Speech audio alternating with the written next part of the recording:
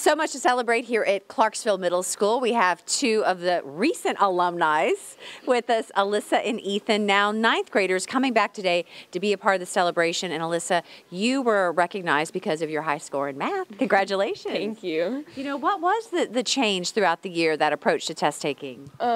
Definitely a lot of the teachers, they kept continued to encouraging us. They kind of changed their whole lessons and stuff like that to make it to a lot more hands-on and made it a lot easier for us to learn without having a teacher to stand up there and talk to us. All right, and Ethan, you were recognized today in the pep rally for your high achievement scores in language arts. Congratulations. Thank you, thank you. Did you think you did that good at the time?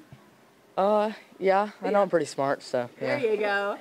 What was, same question for you, what was the change? I'd say motivation by the teachers. They definitely, make us strive to be our best at what we do, and there's a lot of motivation behind our teaching, so yeah.